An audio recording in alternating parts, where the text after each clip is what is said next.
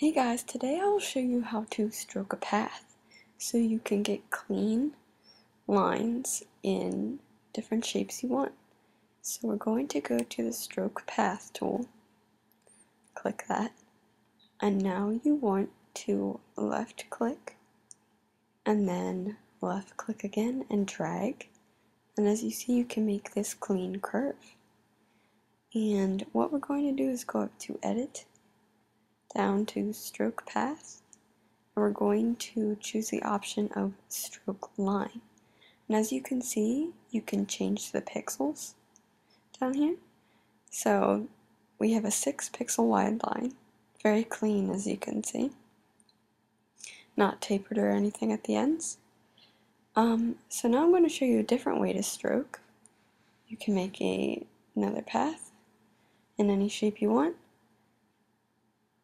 and you go up to edit, stroke path, and now we're going to do stroke with brush. And we have the brush tool here, and you can do it with a lot of different tools as you can see. And this is going to have brush dynamics, as you can see that's clicked down there. If we go into the brush dialog, that's going to use the dynamics that you can see in the dialog box.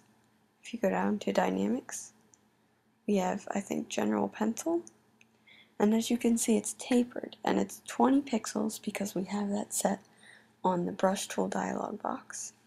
So now I'm going to show you another line, and we're going to take the dynamics off of it. So I'm just going to make a random line,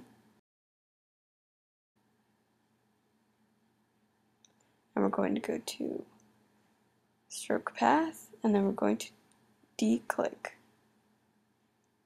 that. And as you can see, there's no taper now. So now we have a 20 pixel line in the brush that we chose. And that is how you stroke path in 3 different ways. I hope you enjoyed. Subscribe for more tutorials.